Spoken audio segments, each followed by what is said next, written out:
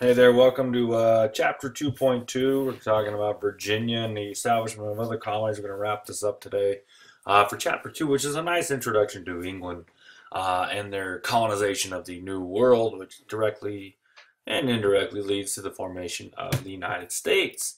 So, John Rolfe, the guy who married Pocahontas and was killed in the First Powhatan War, he's the father of the tobacco industry in Virginia. All you smokers that are having lung cancer, you can probably sue his relatives right there.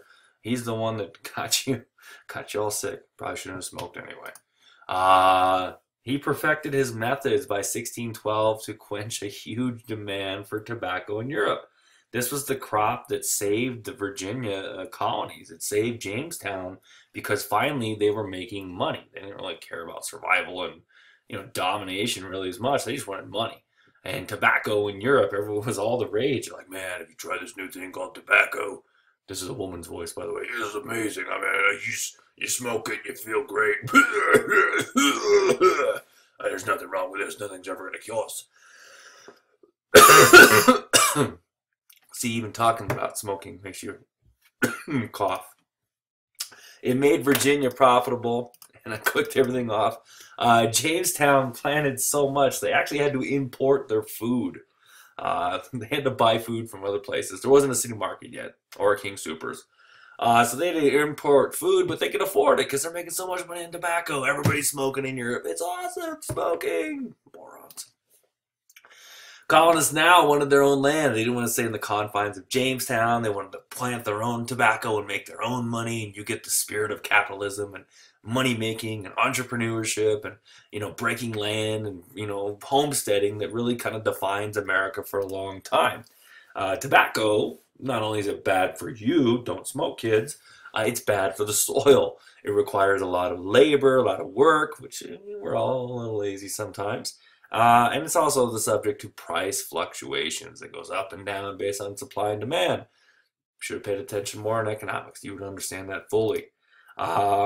And to meet that labor demand, unfortunately, the first African slaves arrived in 1619 via the Portuguese, which starts the legacy that is kind of the coiled snake underneath the table of the Declaration of Independence and the Constitution of our country, of slavery, which we can't escape our past. But this is where it was started, was tobacco plantations. Many used white indentured servants, though. You could work for basically free for 7 years, and then that was a part of your voyage, and then you were free to live in the New World after 7 years.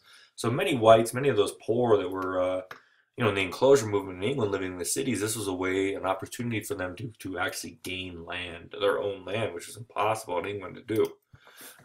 You also have representative government born the same year. We're getting the seedlings of the United States. The first representative body in American history was in Virginia. It was called the House of Burgesses. It was the first body of people to make laws for the citizens or people living in Virginia. James the First, though, grew distrustful of Virginia because they were kind of doing their own thing, and he kind of lost control over it, and he wasn't really enjoying that. And so he revoked their charter in 1624, but there's like 3,000 miles away, so they still kind of did their own thing.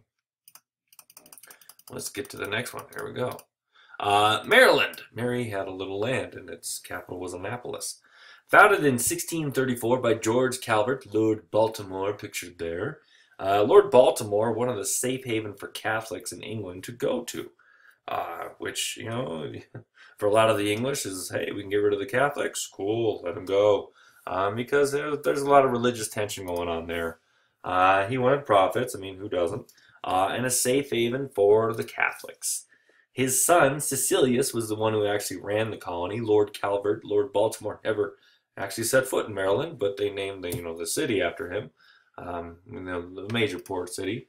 200 settlers arrived in Maryland. They planted tobacco, but they had to grow food too. They learned from the mistakes of Virginia. So for every so many acres of tobacco you planted, you've got to have some food too. We got to eat. You can't survive on tobacco. You can't combine it with tomatoes and make tobacco like Homer Simpson tried. There was huge Catholic estates that would clash with these small farmers. So you have these giant plantation, these rich, rich, rich Catholic people, and then you have the small-time farmers, and they don't really get along. And there's a lot of tension in Maryland early in its existence. They did promise 100 acres to each male settler. There's a little typo there. I apologize.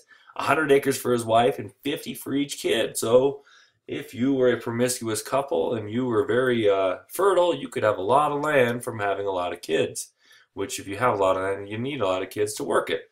So for instance, my wife and I, we have 3 kids. We could have, do a little quick math, 350 acres of land, which that's a lot. I think I definitely need a tractor for that. The need for labor grew though with those huge tracts of land and that much and tobacco. And so more and more indentured servants were being brought in, and Maryland also brings in slaves. There's the Maryland state flag, which combined the flags of the Calvert family, and I don't remember the other one. My mind's slipping me right now. Lord Baltimore permitted freedom of worship from the start. Even though it was a Catholic haven, Maryland sets the precedent of religious freedom in this country. The ironies, in the next chapter, we're going to learn about the Puritans, and they came here for religious freedom, then didn't grant it to anybody. But in Maryland, that's really where the seedlings of our First Amendment, religious freedom, come from, is they allowed people to worship however they wanted. There was a heavy tide of Protestant settlers that kind of threatened the Catholic friends, and so it was seen as an act to really allow the Catholics to worship. It's called the Act of Toleration. It was passed in 1649 by the men who lived in Maryland. So you're seeing the representative government once again. You're seeing religious freedom. You're seeing, where the United States has our heritage. And so they guaranteed freedom of religion to all Christians. Muslims and Jews and atheists and people that worship trees and stuff apparently weren't included. And the city of Baltimore was founded in 1729. It's still the biggest city of Maryland. It's not the capital though, but it's a big port city. Very interesting place. We'll come back to Baltimore for sure. In the Caribbean, in the south, south of the United States, you have the West Indies. Spain was slowly losing its grip on the Caribbean. Spain's slowly losing its grip on the New World. They're having major problems after the failure of the Spanish Armada. You have a Dutch war. Don't fight the Dutch. Overextension, wasteful spending. They bought gold-plated shoes. I don't know. And then the English are starting to establish colonies on the islands that they could take over in the Caribbean.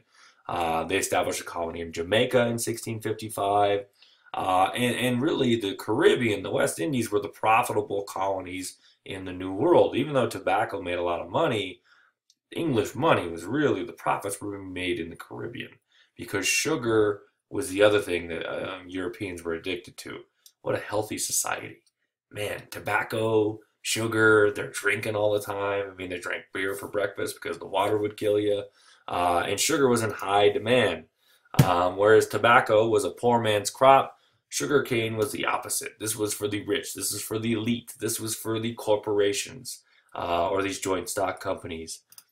They needed lots of labor and lots of capital, so you had to bring in more African slaves, and it sets up that just that legacy of slavery in the New World to work these very, very arduous task of cutting and raising sugarcane. By 1700, African slaves actually outnumbered the Englishmen in the Caribbean. And so to make sure they kept them in line, they passed the Barbados Slave Code of 1661, which was used to keep slaves in line.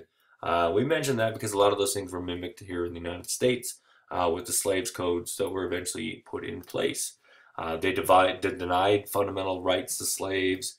And the West Indies later depended on foodstuffs from the mainland of America because they're too busy planting sugarcane. And so you get the beginnings of what we're going to call triangle trade. And we'll talk about that in later chapters in detail.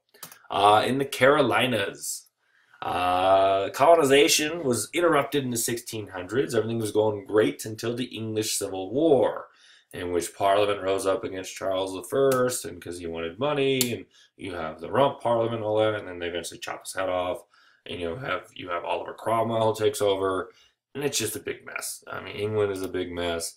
Charles I was beheaded in 1649. Oliver Cromwell ruled as Lord Protectorate, which is like quasi-king, till 1659. And then when he died, they kind of messed around for a few years, and then they decided, let's just go back to what we used to do. And they brought back Charles II in 1660, which is the restoration of England. And it kind of was a pause, a lot of violence, chopping off the king's head. And colonization kind of slowed until then. There were two charters, though, given to Charles's 8-member court, Charles II, that is. And in 1663 and 1665, they established Charles's land, which in Latin, the Latinized version was Carolina. Each set up large estates and had ties to the West Indies, these 8-member court, huge estates, and this was seen as a place to grow food for the West Indies. They were trading, and they set up these new plantations. They also imported African slaves and even exported Native American slaves to the rest of the Indies and back to England. Charlestown, which would become the capital, kind of the main port there, was founded in 1670. Charlestown, named after Charles II, eventually be shortened into Charleston, because Southerners like to say things combined, y'all. Rice became the principal crop in the South, though, which would become South Carolina, and North Carolina, tobacco being the key. And so you're starting to see the division between all of Carolina into North and South. North Carolina was founded by poor outcasts and religious dissenters. Newcomers were often squatters on the land. They just show up and do whatever they wanted. They didn't actually have a charter, and they just took over the land, and there was really no one there to enforce it. Rebellious people develop a strong sense of resistance, and North Carolina becomes legendary for being stubborn and rebellious and kind of outcast. I have a picture here of their college mascot, the Tar Heels, which actually comes from the Civil War, but they were so stubborn they would not retreat that the Northerners and even other Southerners said that they had tar on their heels because they were stuck, and they refused to back up. The location between aristocratic Virginia and South Carolina kind of strengthened this. And they really didn't like being surrounded by all these uppity aristocrats. And so North Carolina, very rebellious. Friction between the governors led to the formal split of the Carolinas in 1712. And so you get North Carolina, go Tar Heels, or if you're a Duke fan, whatever, or Wake Forest or NC State. I mean, it's basketball central. And then you got South Carolina, the Gamecocks. Remember, North Carolina and Duke are separated, I believe, by 7 or 8 miles and a shade of blue. I keep hitting the wrong button. Man, I'm an idiot. Both became royal colonies. North Carolina, though, its legacy is it's the most democratic, where the people had the biggest voice. It was the most independent and the least aristocratic of any colony except for the absolute rebel, Rhode Island. And, they have little man syndrome because they're little and they're like, hey, man, listen to me. I'm Rhode Island. Come on, man. They did share in the ongoing fight with the Native Americans, though, just because they were more independent. They weren't nice to the natives either. The Tuscarora, that's hard to say, Indians attacked the settlers in New Bern in 1711. The Tuscarora War, I know I'm saying that wrong, witnessed the tribe being crushed and sold into slavery. And so you're seeing the theme of natives resisting, being crushed, and their culture being wiped out. They eventually became the sixth nation of the Iroquois Confederacy. The South Carolinians defeated the Yamasee Indians later on. And by 1720, virtually all coastal Native Americans were removed by the encroaching whites. And then you have Georgia, Valley I do. Founded in 1733 as a buffer or a protection area between Spanish Florida and the French in Louisiana. It was originally started as a poor people colony, actually. James Oglethorpe, pictured here, one of the colony for English debtors. People that were in debt, if you owed money, you could be thrown in jail back then. And so they offered a fresh start to the poor. Savannah became this eclectic, bustling port for people to come to. They did some peculiar things, though. They didn't fit with the other colonies. They banned slavery, which in the South was unheard of. They banned Catholics, which you're seeing a lot of anti-Catholicism with a lot of the English. They banned lawyers, which is probably a good idea. Unless you're a lawyer watching this, sorry. And they even banned rum, which, come on, what are you supposed to drink in America at that time? The water will kill you. That's all they had. It's kind of like a trailer park of the colonies. The 13th colony is Georgia, and it's kind of the trailer park. Nothing wrong with that. I grew up in a trailer park. I understand. But, sometimes people need to kick back a few just to feel better about themselves. It remained relatively small without a large plantation system. Not really a major player until really right up before the American Revolution. And even then, it's really a smaller colony, even into the 1800s. The plantation colonies, you have Maryland, Virginia, North Carolina, South Carolina, and Georgia had a lot in common. They're the South. We're talking, we're laying the foundation for not only the United States, we're also laying the foundation for the Civil War. I know that seems like a long ways off. They haven't even founded the country yet, but the legacy of the Civil War and what's going on starts with how these colonies are founded and what they had in commonality. They exported commercial agricultural products. Cotton is not around yet. It wasn't a profitable crop to grow. And so they're growing tobacco. They're growing rice. In South Carolina, they're growing indigo, which is a dye that we use in blue jeans. They're growing foodstuffs. Tobacco and rice were their cash crops that they're selling. They're also selling food to the West Indies, the Caribbean. They all had slavery except Georgia from 1733 to 1750. Georgia finally lifted that ban. I think they also lifted their ban on rum. You have large plantations that dominate the landscape, except in North Carolina and Georgia. It's kind of they have more of the small farm, the average, we would say middle class, but it's not really in middle class yet. Which, because it's so spread out, because people have large tracts of land, it hinders the growth of cities, which hinders the growth of industry, which, is a legacy of the South that eventually helps them lose the Civil War. They don't have the production needed to win a huge war like the North would. They don't have education like the North would because they're just too spread out. It's more difficult for them to form schools because they're not living in towns, or they're more isolated. They all permitted some form of religious tolerance, which cannot be said about the North to start. And the Church of England was the dominant faith in the South. Here are your southern colonies. They went basically to the Appalachian Mountains. You can see where they grew tobacco, where they grew rice and indigo, some timber, some naval supplies, furs and skins, cattle and grain. That's the dirty South. Answer these questions if you want. Hope you enjoyed Chapter 2. We'll be moving on to Chapter 3 when we talk about the Puritans who wore buckles on their hats. See you later.